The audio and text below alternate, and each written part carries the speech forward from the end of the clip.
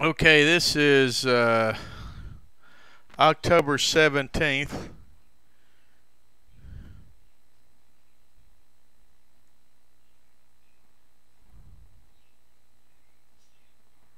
And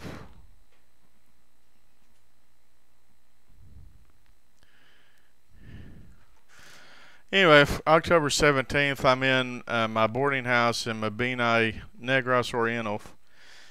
And today I want to talk about AA and memories. Um, so and I haven't got into therapy over this kind of crap yet, or over these disturbing memories. But I finally put a plug in the jug in August 1st, 2008. And they told me don't make any big decisions for a year. I did that. I kind of just put my life on pause and dug into the 12 steps. And discovered a lot of things. One thing that I discovered is I wanted to know the outcome before I did the work. It doesn't, and the program doesn't work that way. The other thing is, as I went through the step work, especially for step 4, is step 4 starts reveal. For me, this is my own personal experience. Every alcoholic has their own take on it, but I started realizing how bottom line, I was full of resentments, absolutely full, top to bottom, of resentments, and the resentments had all the power over my thought, my feelings, and my beliefs, and most of all, my action or inaction. And in a way, I think I was just paralyzed in fear. Even before I got sober, I remember being in a limousine going to a NASCAR race in Bristol, Tennessee. Got really drunk, and for the first time in my life, don't ask me why, but I become conscious or aware of the power and the presence and and the rule of fear in my life. I mean, the emotion of fear. I was full of fear. I mean, toxic fear, like terror. I can't explain it, but it's like I become aware that fear was controlling my every thought, my every action, my every feeling. I was full of fear, and I didn't know, for whatever reason, before that moment in time. This was like 2003. I didn't get sober till 2008. But 2003, when I was in that limo going to Bristol, I became aware of how fear was ruling my life, but honestly didn't know what to do about it. And I definitely become aware in that moment of having some very severe emotional trauma or emotional problems, and I didn't know what to do with that either. Okay, so anyway, fast forward back to 2008, and then let's fast forward on when I did my 4-step. Is 4-step started showing me how many resentments I had.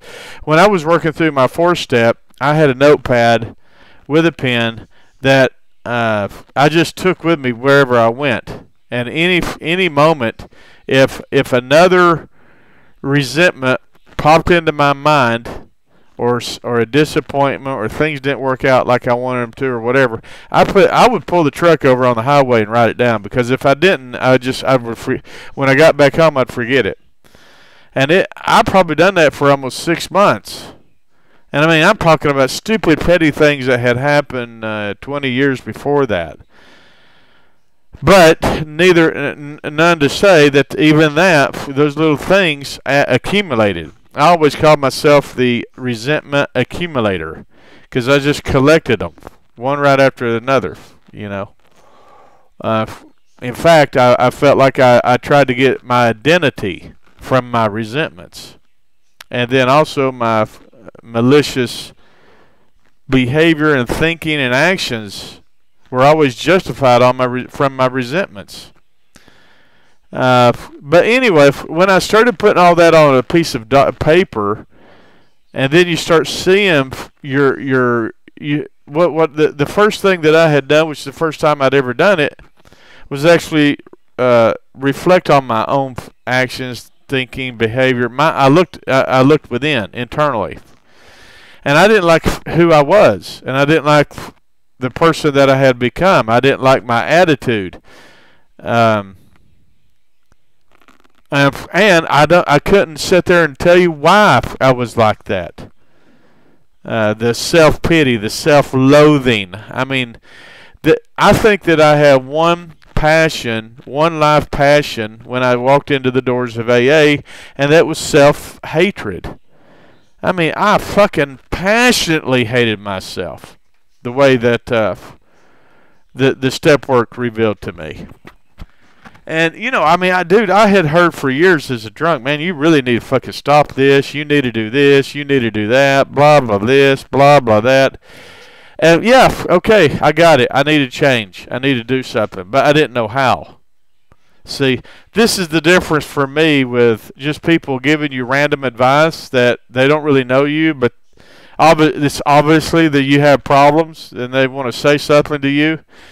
I've always found advice to be something that people shouldn't give because it doesn't involve any change, and it doesn't really, I don't think it does any good. Now, experience, different thing.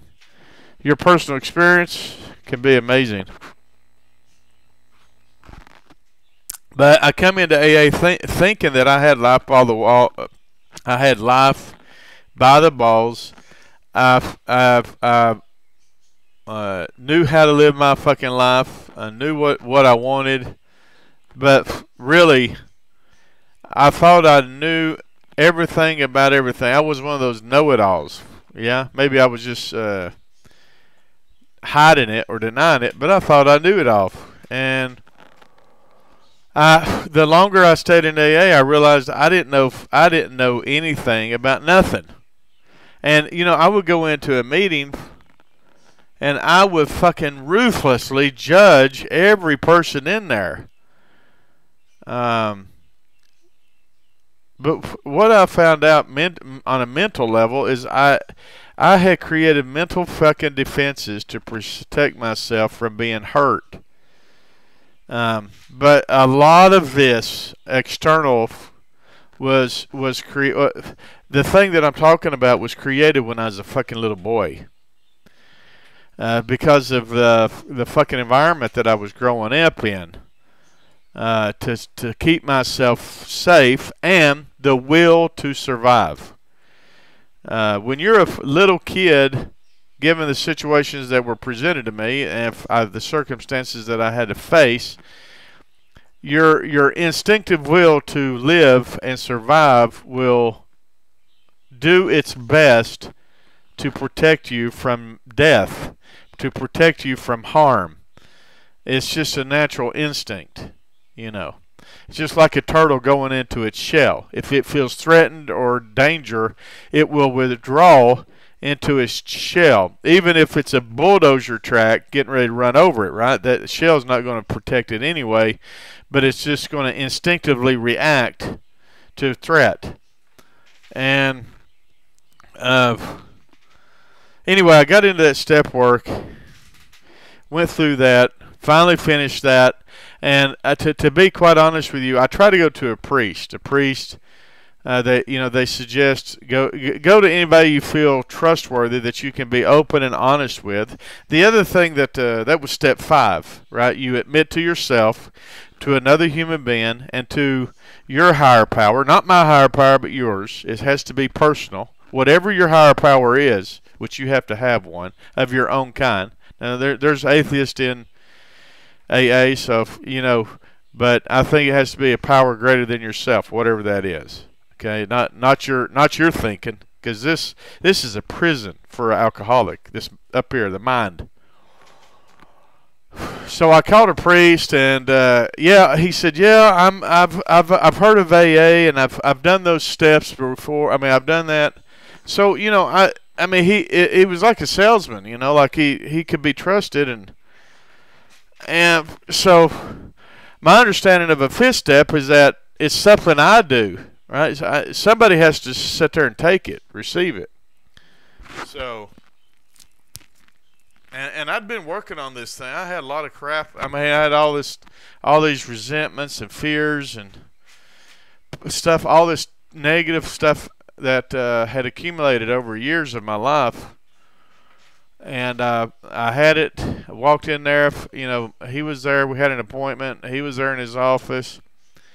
Went in, and I said just a few things, and then I basically sat there and listened to a two-hour pep talk. And I didn't get to say, you know, I didn't want to be disrespectful. First off, it's his office, and he's the pastor of that church. But for me, my understanding of the fifth step was that, you know, these are things I need to get off my chest.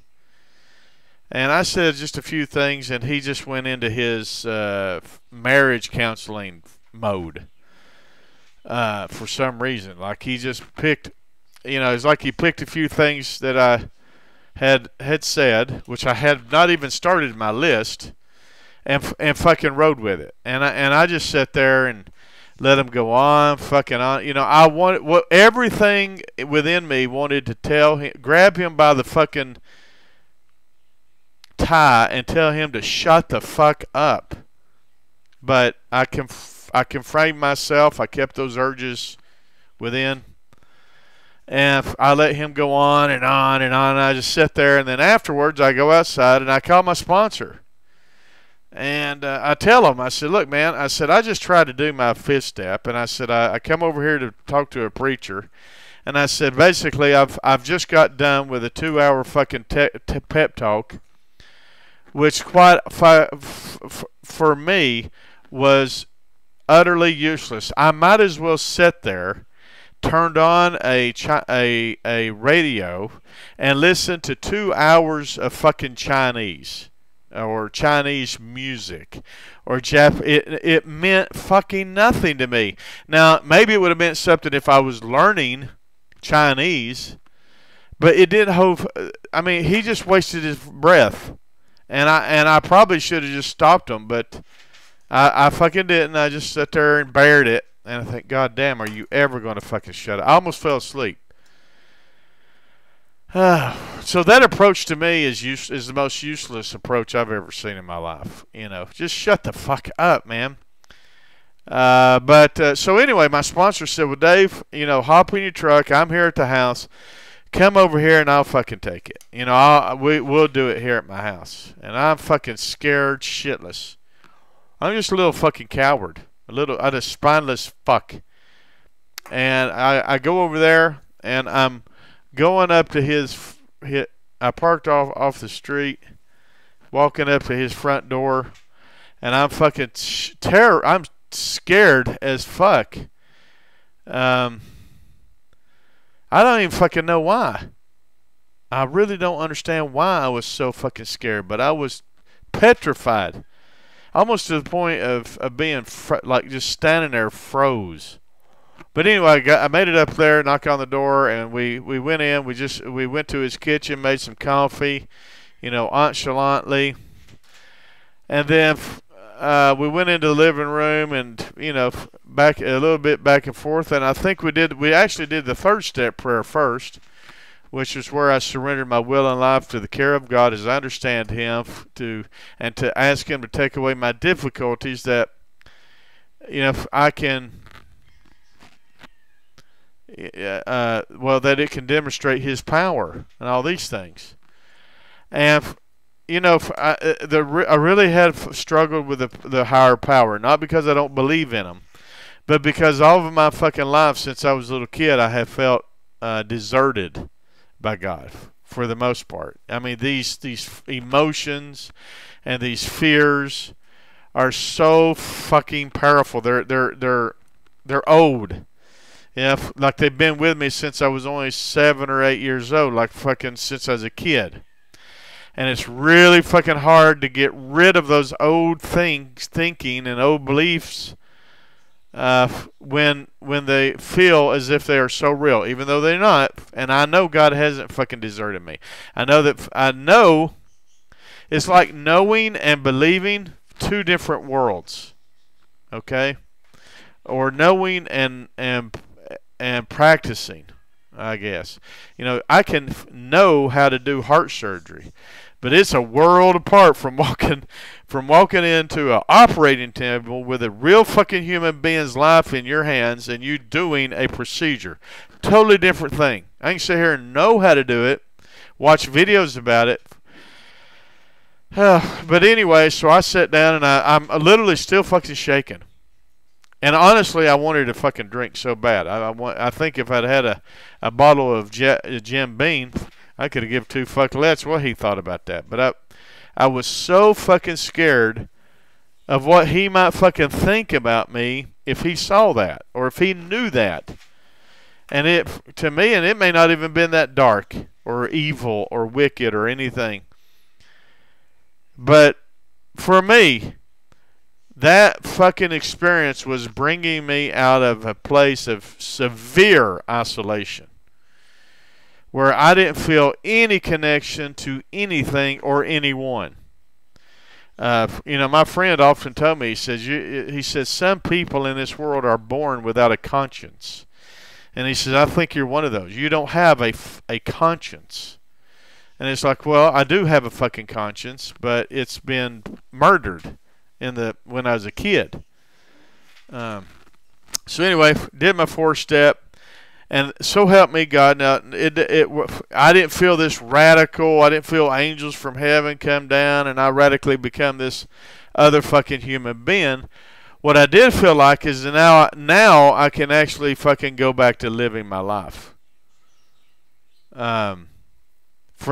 Before that, I wasn't fucking living. I don't know. I was reacting.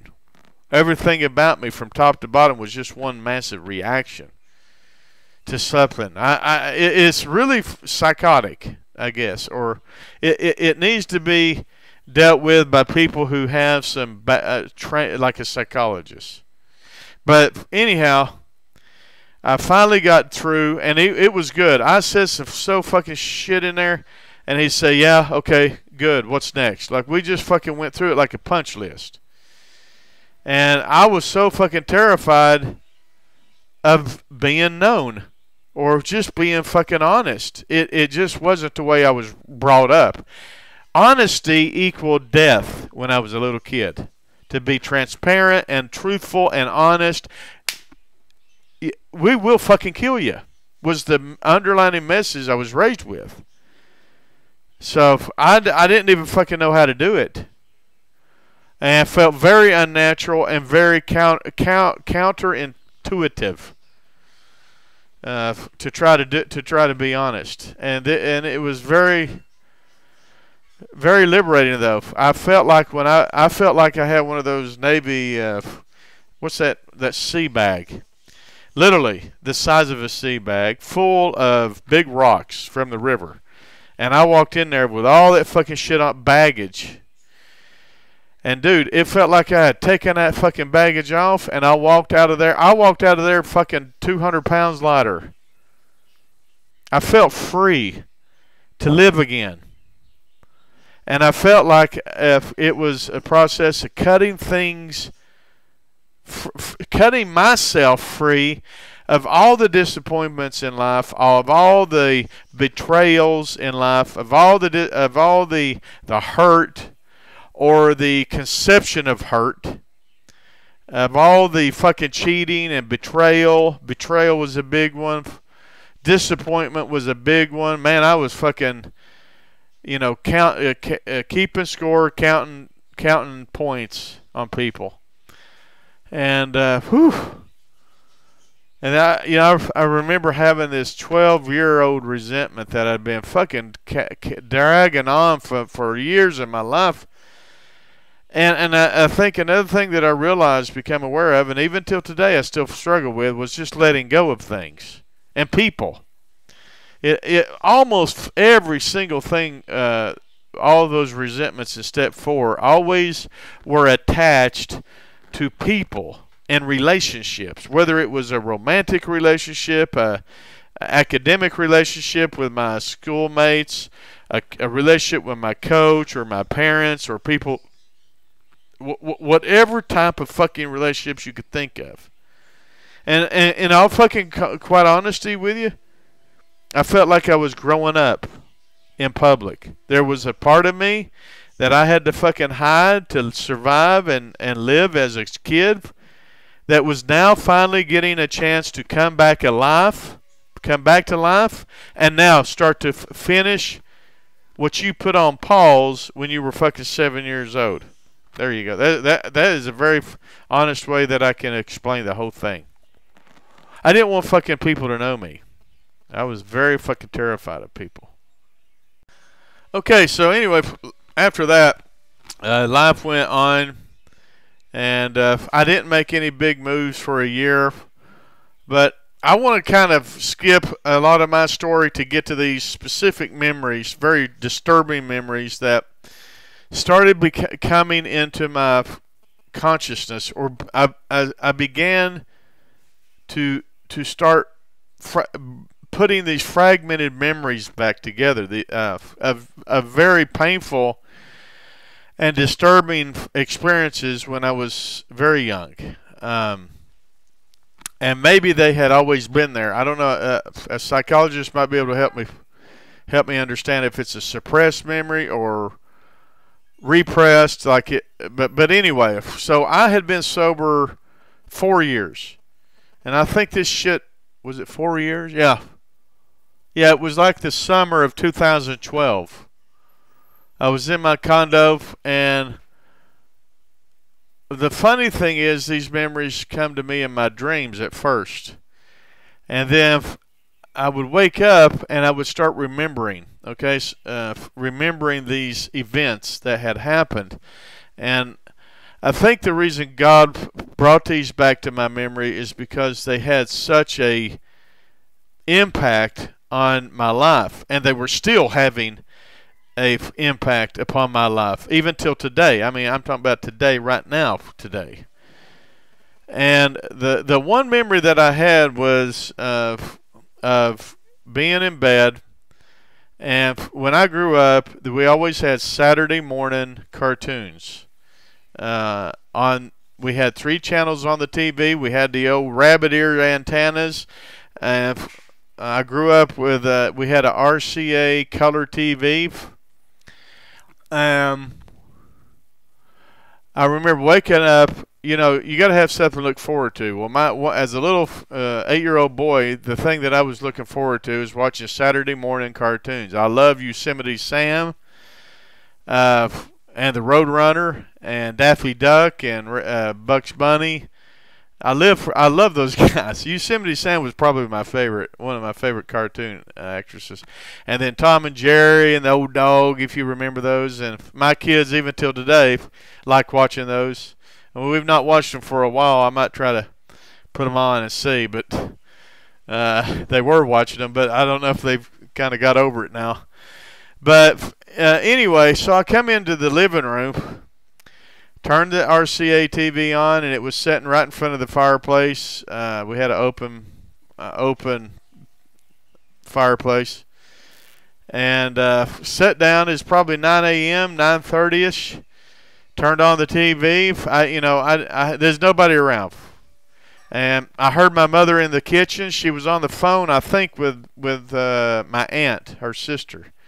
I don't know who she was on the phone with, but we used to have one of those old rotary phones that hung on the wall, and then she had this 20 or 30 foot phone cord, so she could work in the kitchen at the same time being on the phone. We didn't have wireless cell phones with speakers where you could just set it down. You could just set it down and talk. You know, you put it on speakerphone and hear what they're saying. This is long before that, and anybody that grew up in that period would know that.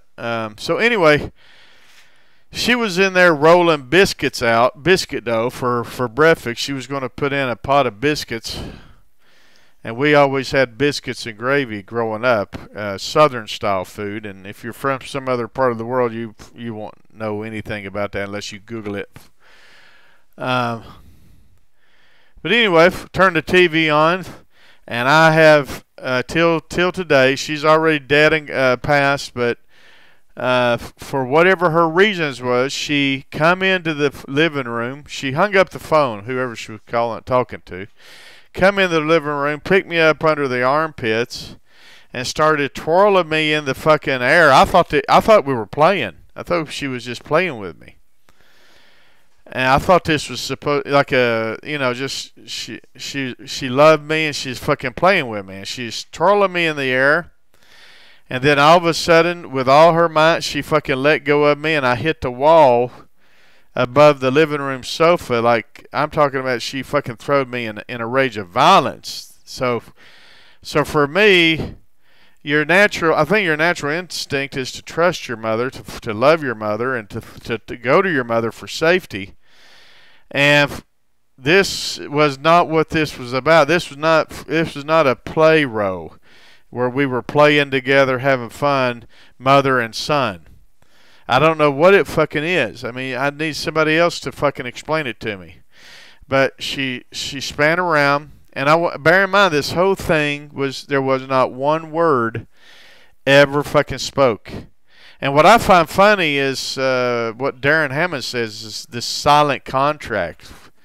The victim agrees never to say anything about what's happening, and so does the perpetrator. And there's nobody around. There's no fucking witnesses. One thing that I know for sure about her is she never wanted a witness to what the hell she was fucking doing to me in secret. Okay, this is just a one-on-one thing between me and her. I mean, not even my sister was around. My sister was never around except for one attack. And it was because of her they stopped. So anyway, I fall to the sofa, and I sit there for a minute, and I get up to go, and I approach my mother, and she's just standing there angry. You could tell she's very pissed off, but you don't know why she's pissed off. So she grabbed me under the arms, went around, started twirling me in a 360 degree. I mean, my body was elevated up off the ground, like you're throwing in the Olympics. I forgot what that is. So anyway, and then she throwed me against the wall again, above the sofa. I mean, I hit the freaking wall. I fell down and hit the top of the sofa, down into the sofa, and then turned around and sat properly on the sofa. And the second time, I was getting more fucking confused, because I began to realize this is as if I'm being rejected, like as losing my trust in this female. This woman was not safe to be around. She's violating my sense of safety. So I get up, walk over to her, and she fucking does it again. Spins me around in fucking violence, for no provocation to my part that I know of. The only thing that I had done is come in the living room and turned on the TV, and other than that, nothing that I remember I had done wrong. So she throws me against the wall again. I crash down on the top of the sofa, sink down into the sofa, turn around, and I fucking sat there for a long time. I'm not going to get up anymore, because whatever's happening here this ain't playtime. And I lost all fucking trust for her at that point. She no longer had my trust. I didn't fucking trust her the rest of my life after that. She wasn't a safe person. So, and after I'd been sober for 4 years, this whole episode started coming back into my awareness, or my consciousness, a little at a time. Okay? And then another attack. I mean, like I've had several. Like, it's chronic. It's not just one isolated event. It's not like you were in a car crash and that happened fucking 20 years ago and you remember that one accident. So this is the first one. I'm telling you about the first one that started coming up into my fucking awareness, my memory. I don't know if it was suppressed memory. And I had created this total fucking fantasy of what happened when I was a kid, but it started coming up. But with no emotion.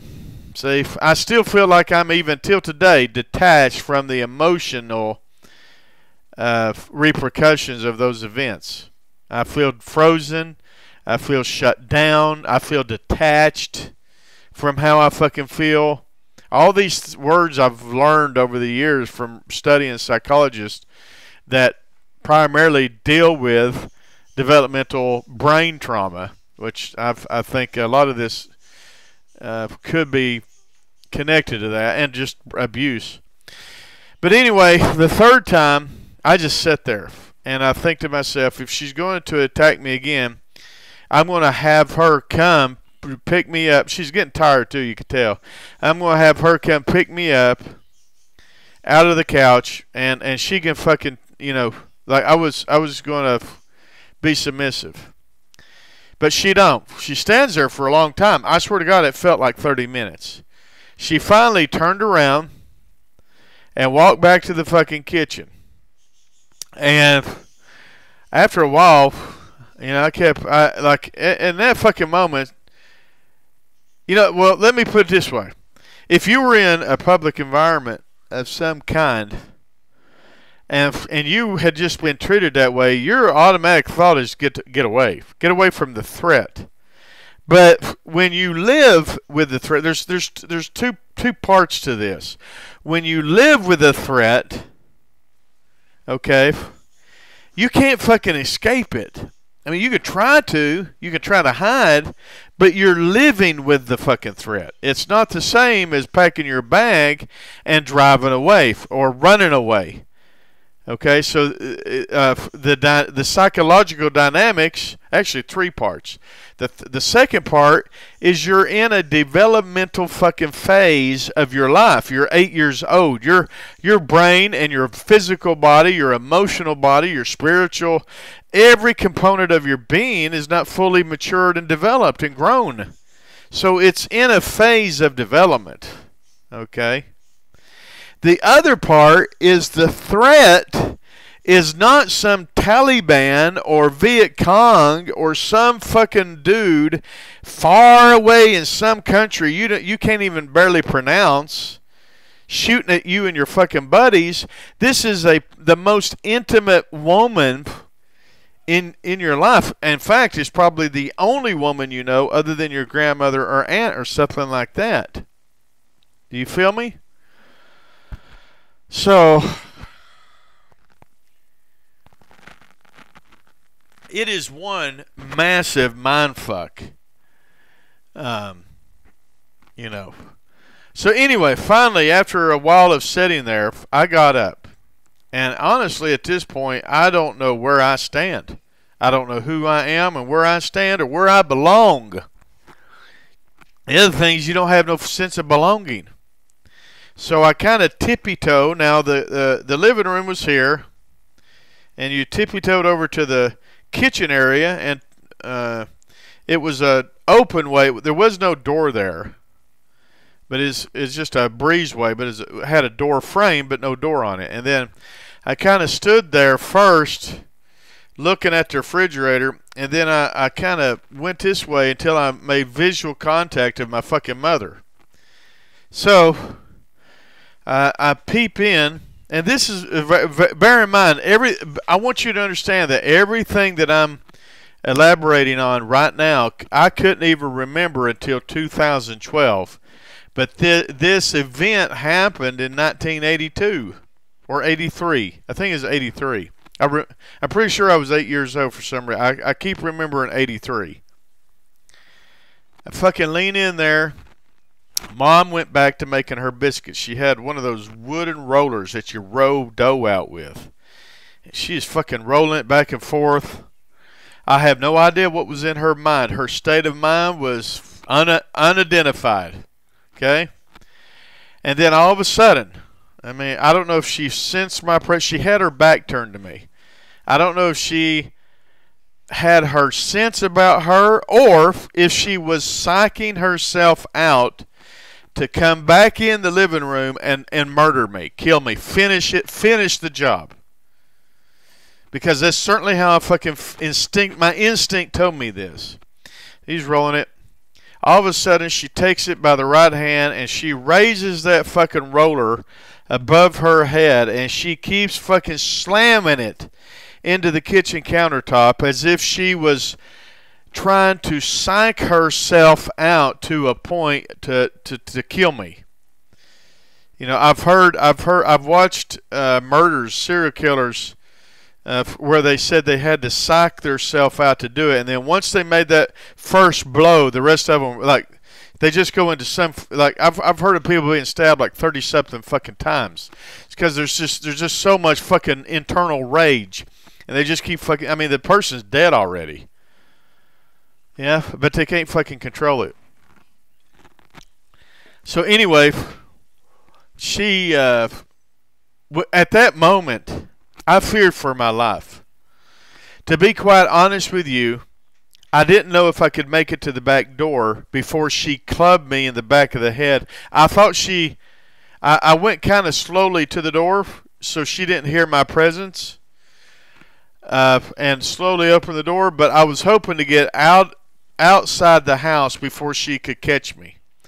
Because what I visioned in my mind was that she was coming behind me with that roller, and she's just going to, you know, beat me to death, bash my brain in, bash my skull in, fucking be done with it. I mean, and until this day, I mean, the woman died in 2015. But, you know, if you can ask the question, why did she do that? I wish I fucking knew. I don't know. She had mental problems. She was schizophrenic. I don't know, because the family never took any action to get her properly medicated or treated for whatever it was happening in her life on a personal level. Okay? But I do know that these events really made it hard for me to make boundaries. It really fucking made it hard for me. Like, talking right now helps me identify me and identify her. Because part of my survival technique as a kid was mirroring her fucking behavior. That kept me alive. Now, I feel like it's destroying my life. Like, now I find that survival skill completely useless. You know? But it's still fucking there. And I don't know how to get rid of it and freedom from it. So anyway, now bear in mind, this is all happening in sobriety. Now, when I was a fucking drinker, this kind of shit I would just get drunk fucking over. I'm going to drink over this and let it wash away. Hopefully just wash it away, but it don't. Alcohol, I turned to alcohol for many, many years to do thousands of things for me that it never fucking done. It never got me my old girlfriend back, that I was too much of a coward to tell her how much I loved her. It never got my fucking job back that I fucked up because of my own stupidity. It never fucking did any of the things that I ever wanted. It just it made me think or believe that I didn't have emotional problems when I really fucking had massive emotional problems. Because I was a crying drunk, guys. If I get really fucking, now some guys, if they get really drunk, they're going to tear up the house, beat up their wife, beat up other people, you know, kill somebody. But no, I'm an instigator and a crying drunk. I'm going to fucking ball up and cry like a little fucking child for hours. And if you ask me why or what for, I don't know. I can't tell you. It's like all of it's in there, but I can't I've shielded it, blocked it off. Okay. I finally get out. So back to this memory in 2012. I finally get out of the house. I run into the field behind the house to two little dogwood trees. Sit down below it. And I don't want to say that I was having a panic attack. Of course, my heart was racing, the adrenaline, it was like being in a fight and then running away and surviving, and you're sitting there, but you're an 8-year-old boy. You're not a grown man, and you're sitting there trying to process what the fuck even just happened. So it wasn't long. I think she knew I was outside. She come up to the gate of the field. Now the grass is really tall. At the time, the grass was over my about neck high at my age. The grass may have been 3.5, 4 foot tall. So I heard her yell out the back door. Now she hadn't. So when I heard her fucking voice, I was fucking terrified, because the first thing instinctively, my instinct was to say, she's coming for you. And in fact, you even said her, it's even better now because you're out here in the grass. She can fucking kill you out here and nobody will find you.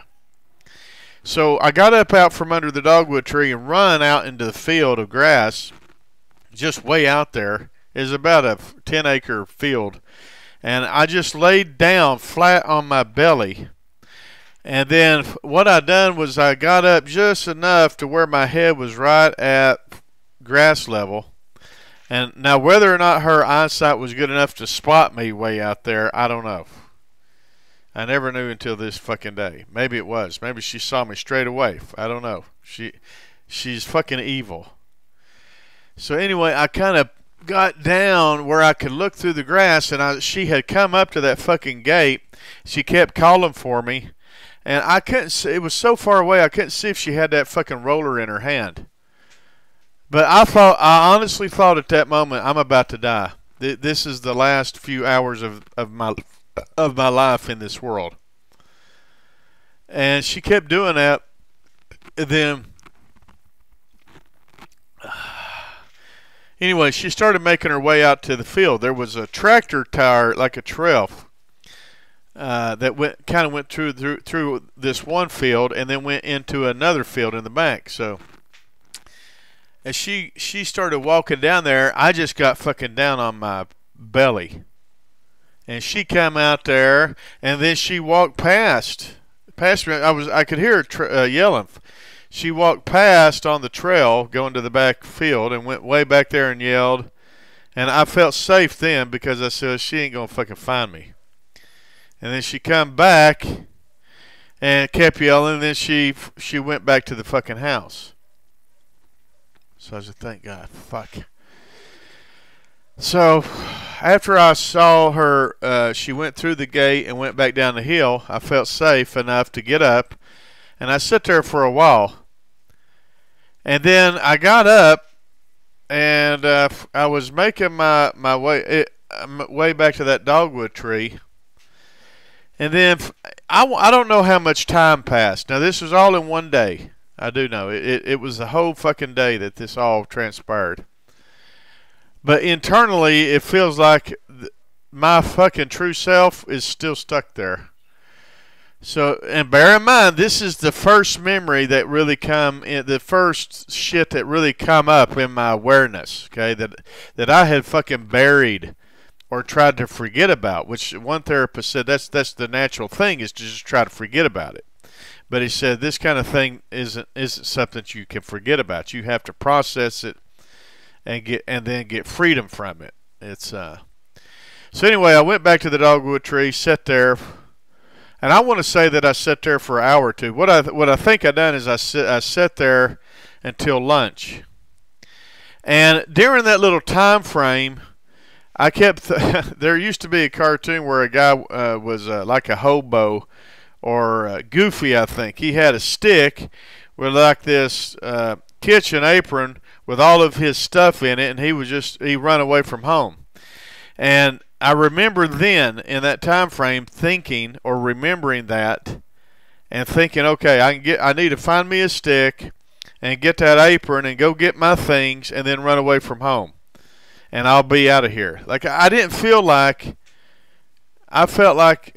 from that attack I didn't have a fucking home after that. She had fucking rejected me and abandoned me, my mother. And I still, till this fucking day, don't understand. I don't know why. I didn't do nothing to her. I never fucking beat the hell out of her like some kids. At least yet. So anyway, I'm thinking about all these ideas how to get my stuff and run away from home. And I knew if I go back, I'm dead. And at that time in my life, in that 8-year-old, for me it was a life or death situation. It wasn't a bad day. It was the last day, is how I felt instinctively about what was going on. So anyway, after about lunchtime, I think she had lunch for me, and she's trying to call me in to come to lunch. Well, when I fucking heard her calling again, I run. I get up. I don't even let her get up to the gate because I don't want her to see me. I run down this trail to the backfield.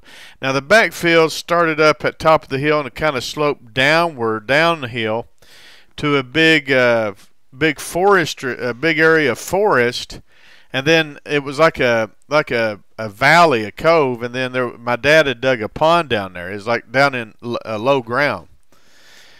So I ran all the way down the hill to the very back corner. I didn't go through the fence and keep going because I'd had to rummage my way through woods and stuff. So I got down in the fucking corner of that field and I just sat down and I hit again. Like I felt like I couldn't run far enough away. Even if I went to the end of the earth, it wouldn't be far enough away from her. So anyway, I could hear her yelling for me way off in the distance in the other field. And then she came back to the backfield and stood up at the very top, and I was laying flat. Like, no way fucking hell this bitch is finding me. She's fucking screaming for me again. And, I felt betrayed. I was betrayed. What she did to me that day.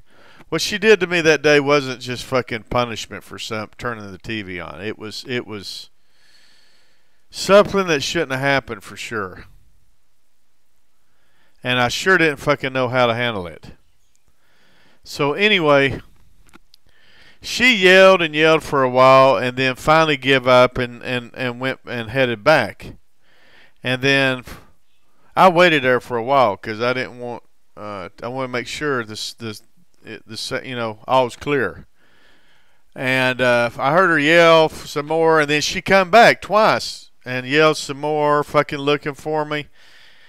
And just imagine being a prisoner, POW, and you finally escape the prison, and then you're hiding, and the guard's fucking shouting for you to come back. Right? What would you think? Oh yeah, sure, I'm going to come back for being in the cooler and getting fucking beaten and starved to death, and I can't look you in the eye. From that moment in my life, I didn't have a home. I didn't have a fucking family. And I couldn't fucking trust her. It's like the total rejection or abandonment. Now, physically it wasn't abandonment. Psychologically, emotionally, and every other way of the word, it was. So anyway, I finally got up. I start making my way up to the field. And she's fucking still hollering, screaming, but I think she finally just said fuck it, or she started getting scared or wondering what happened to me. And I finally make my way back to that dogwood tree, sat down there, and she never made any effort the rest of the day to come look for me. That was the last time.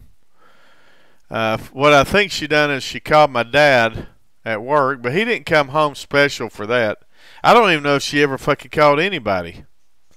I don't have any idea what she done. All I know is I was fucking safe out there in the dogwood. Well, and bear in mind everything that I'm talking about, which I've been talking for 48 minutes. It started coming to me in 2012 in pieces. It's like I didn't remember this whole thing all at once. It was just, first off, it was in the living room. Then it was in the field. Then I remember going to the backfield. It's like piece by piece. It's like, it's like you get a piece of a plate, yeah, and then a few weeks later you find another piece of that broken plate, and you find where it fits together. That's how it fucking come back to me. And I wish I need a therapist or somebody that understands what the hell I'm even going through and all that. And then how to fucking process it and move on with my life. Get therapy done and out of the way if it's even possible. So anyway, about 5 p.m. I know we probably had an hour of daylight left. Um, Mom and Dad come to the field, and I know Dad is talking with Mom.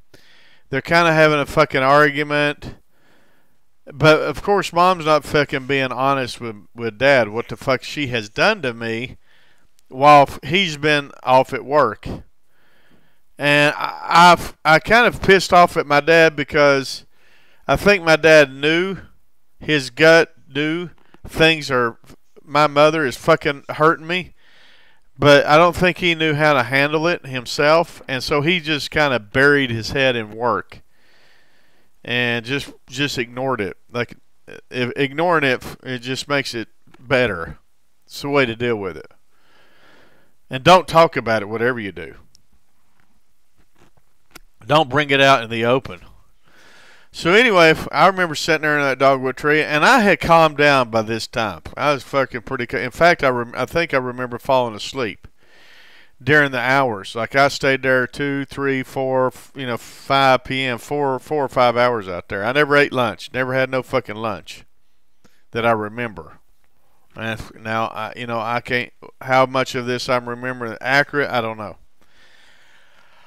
Oh, but anyway, I remember him and Mom come to the gate, and then they fucking started coming out there together.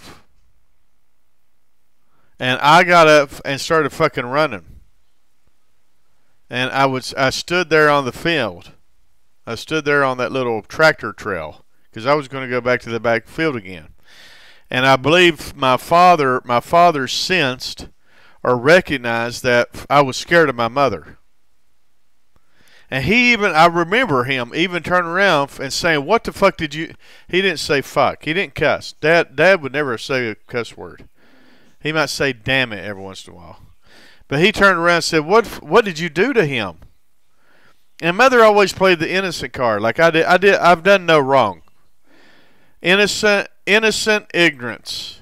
I done no wrong. What are you fucking talking about? I did something wrong. Why are you even saying I did something wrong? Like that. So he instructed her, go back to the house.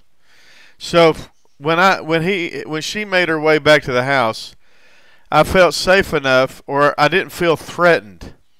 So I went back under the dogwood tree and I sat back down.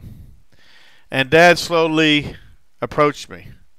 Well, now I'm going into this rapid thought process. Should I trust him or shouldn't I trust him? Should I open up and tell him what happened, or shouldn't I tell him what happened? Right? I was having this internal dialogue or debate. Should I or shouldn't I fucking tell him? Right? Because earlier I had prayed to God to get me the hell out of here, and that fucking did no good. God deserted me. God didn't even fucking hear a thing I said because I was still here. I even thought to myself, people talk about you should pray. When I was under that dogwood tree, I remember saying a prayer to God, God, please get me out of here. Let me come back to you. I didn't know the concept of death and let me die at that age. I don't think that my mind was too underdeveloped and immature. The only thing that I knew to say to God in sincerity is, God, let me come back to you. I've had enough. If this is life, let me come back to where you are. Maybe I'll be safe there. And but nothing happened. It felt like my prayer was ignored. And really, I just didn't know what else to do. All I knew is I was in a very dangerous place, my friend. I mean, fucking very dangerous place. And I'm very lucky. Honestly, it's only by God's power somehow, and I don't know how, that He let me live. Now, did it change Mother? No, Mother did not change. Mother was. Let me psychoanalyze Mother to the best of my ability without being a professional. Mother was like a 4-year-old girl locked in a woman's body that was very fucking sadistic, that needed a toy to play with. And I was that toy. She tried to, that was the defined row. When I was in private with Mother, I was her toy, her pet, her amusement piece. Okay, if you want to look at me when I was an 8-year-old boy, from my mother's perception, that was her perception. And when we were in secret, that is the fucking role play that was expected of me. And one of the things Mother always got off on, I mean, she might have cummed onto this. She might have had her own personal orgasm. She loved overpowering me. She liked to pin me, constrain me, let me wiggle. It was like a cat and mouse. You see a cat, they got a mouse in its mouth, but it's not dead. The cat could fucking kill it at any second, but it leaves it alive, and it'll sit there with its paws and play with it. I felt exactly the same animal instinct, animal nature with my mother when I was a little boy. It's very fucking evil. And nobody listening to this would consider it evil because you weren't there to witness it. See, there was no fucking witnesses. Oh, and the other thing that I can't stand when people, because people can't accept or believe that a mother has the mental or physical or even the willingness or interest in doing such things to their own fucking child, right? That doesn't seem normal or natural. So they automatically think, oh, you're just making up this big grandiose bullshit. You're so full of shit, you're lying. Okay, fine. If you want to think that, that's fine with me, but that is not the truth. That's not the truth. For me, it was a godsend that I could even remember it. And I had to go through a lot of pain work and grieving and healing in those 4 years of recovery to get to dig deep enough to get to these memories, is the way that I feel like it. So anyway, let's get back to that. Dad comes out. He approaches me very careful. He can tell that I'm very fucking scared. And I remember he had his work pants on, dark blue pants. He always wore kind of dull color pants. Like he didn't wear pants with a lot of color and light and positivity and positive energy. He always wore, black or gray or dark green, dark blue, like that kind of stuff. That was the energy that you kind of got from him. And he come out there and he kind of stood over me with his hands in his pockets. And he said, are you okay, son? But I never felt like he put any heart into it. It was more like, anyway, at that point, I honestly don't know what to do. And I break down crying. I'm not fucking talking. I'm not crying like with my voice. There's just fucking tears flowing. The pain, internal pain of being rejected or abandoned by your own fucking mother.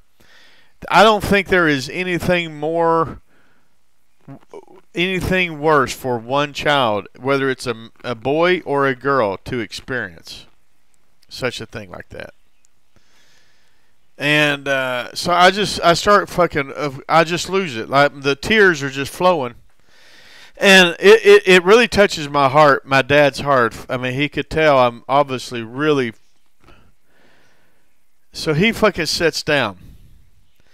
And I'm sitting here thinking, how am I supposed to even explain what had happened? It's like one of those situations you can explain to somebody, but number one, they'll never understand you, which maybe a lot of people hearing this will not ever understand me. Unless they have been through the same thing. If they've been through something like that in their self, they're going to know exactly what meant the internal components of such of experience. Okay. So and I guess one of my biggest fears in life is the fear of rejection. I've always had a deep fear of rejection, and I've always tried to take very elementary measures to protect myself from, excuse me, from rejection. So anyway, I try to explain to him that mom hurt me. That's all I could really say. You can't articulate yourself. How well can you articulate yourself when you're 8 years old? It's not very well. So he hears me out, and he tries to console me a little bit, but then I think he'd had a hard day at work, and he wanted to go in and get back to his routine. And this whole thing was disturbing Dad's routine. So he got up, and he starts walking back to the house, and he wants me to follow him. And I follow him for a little while until mother come back up to the gate. I saw mother, and I fucking take off. I start fucking, as soon as I saw mother, I'm running, man, because I know I'm going to die. She will fucking murder me. And we're not talking about giving you a spanking. And this is murder. She will fucking end your life. At least that's how I thought about it and felt about it at the time. And when there was a woman in Houston, had 5 kids, that she drowned all 5 children. And the last child actually run from her, and she actually chased the fucking kid down. And overpowered the kid, even though he's a teenager, I think, and took him back to the bathroom and drowned him in the fucking tub. Then called her husband and said, "There's a problem with the kids. You need to come home." After drowning and murdering her own five fucking children. Okay?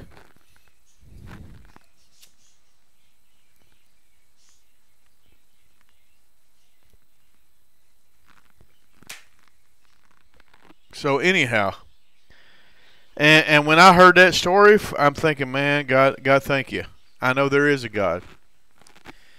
And now, God, the other part about I get angry with God is, why, God, did you give me a fucking mother like that?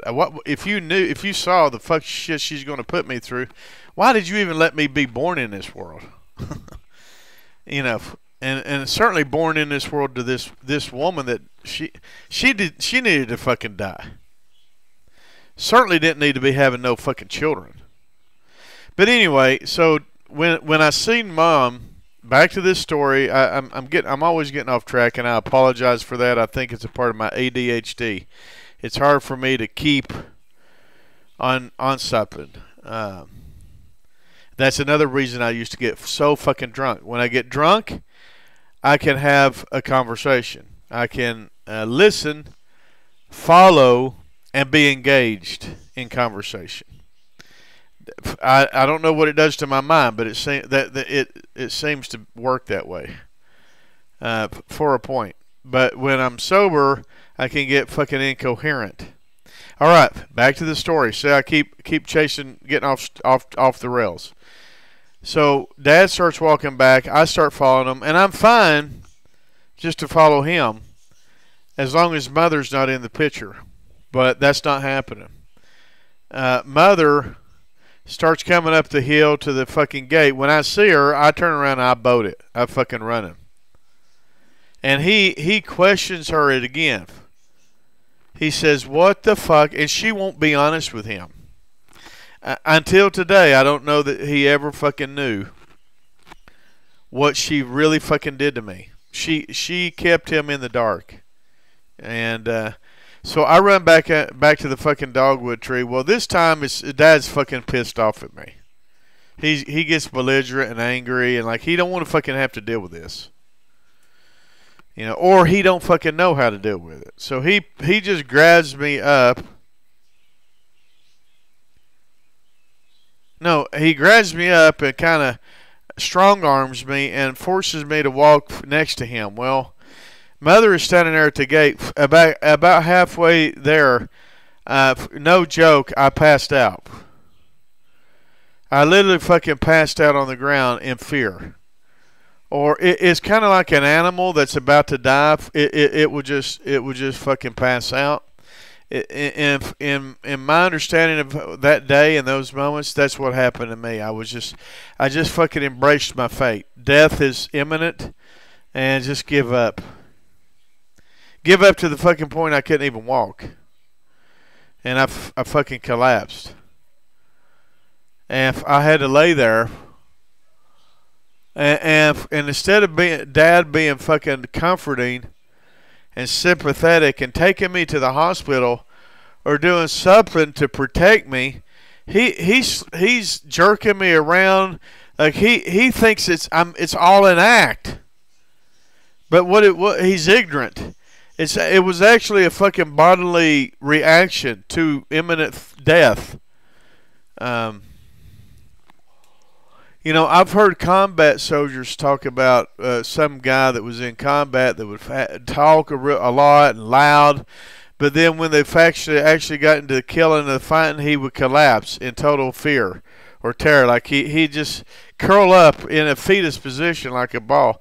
And that moment when I was a fucking kid, I feel like that's exactly kind of my response. It was just more than I could fucking process. And something I couldn't get away from. And that day really defined that every day from that day till today on an emotional level or a developmental level. And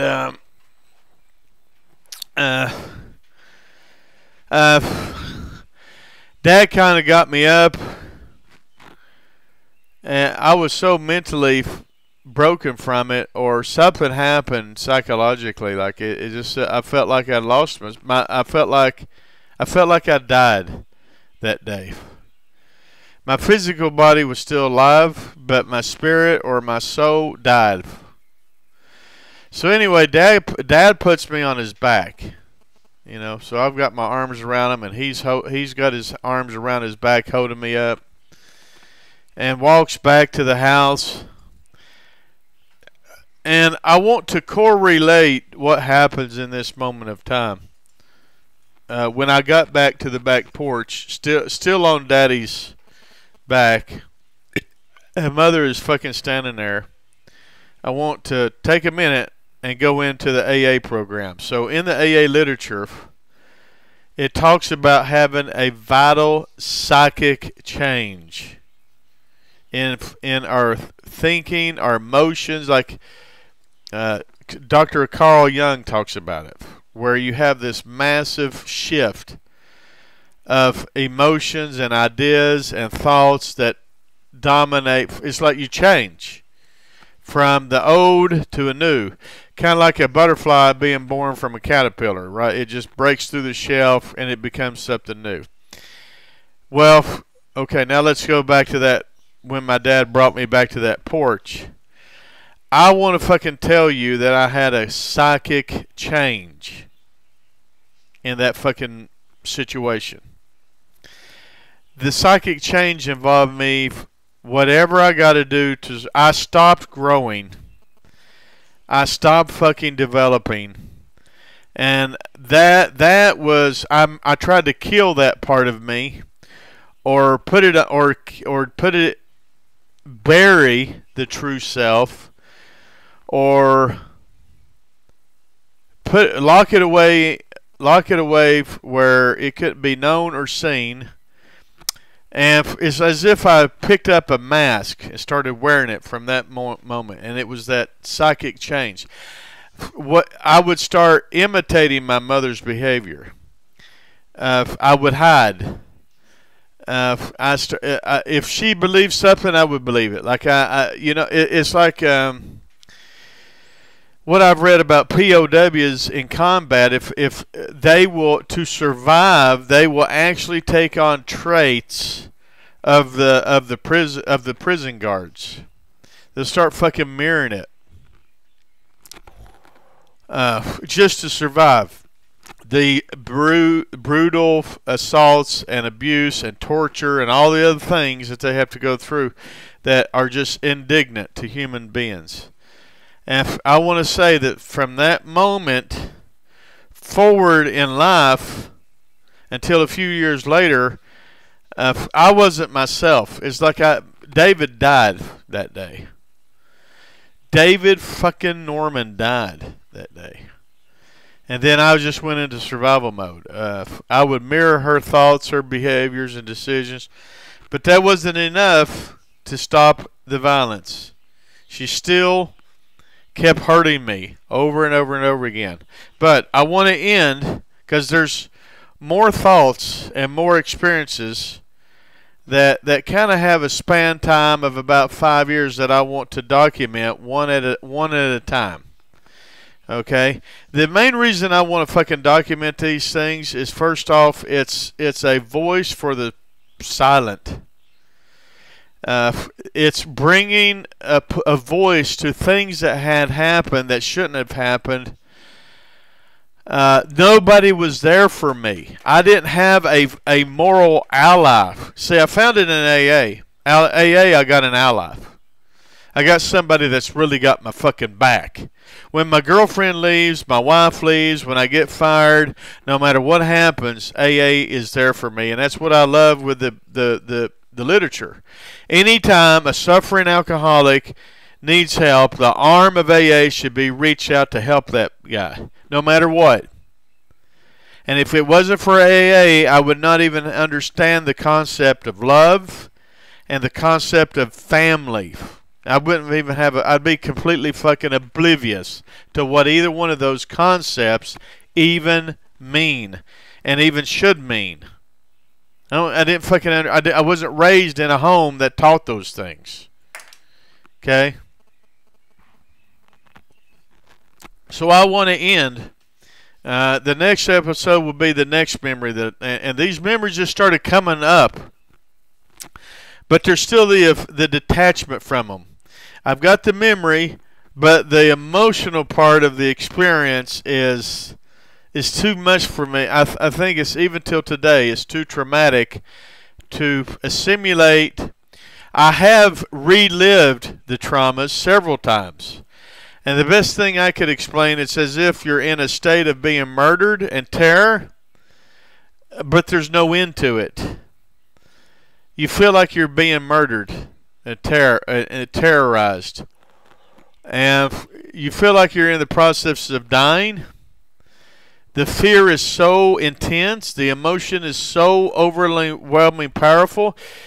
You know, you feel like you're a little kid and there's a freight train. The power of it is so overwhelming. It's more than you can fucking even handle or explain.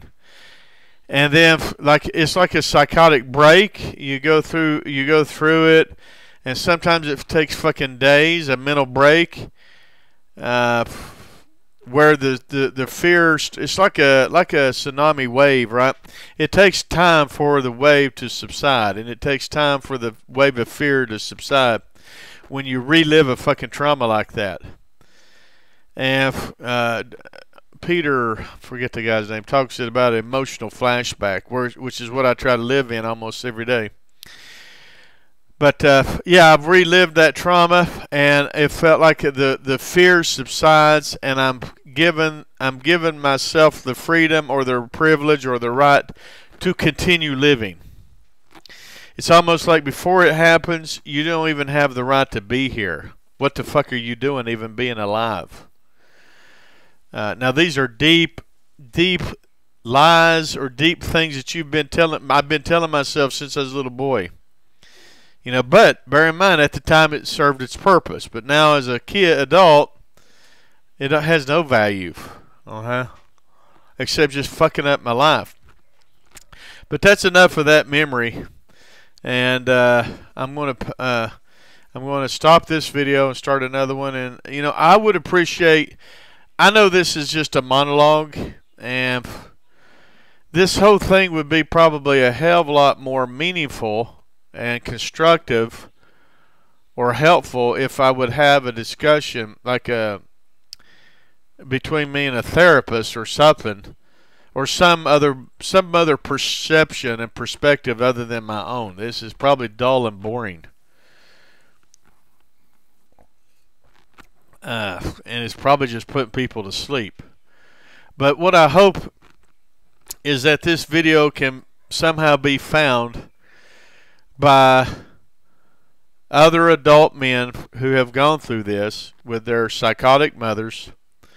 That's what I want to help. I want to help other grown men that went through these type of things when they was a kid, or other grown women.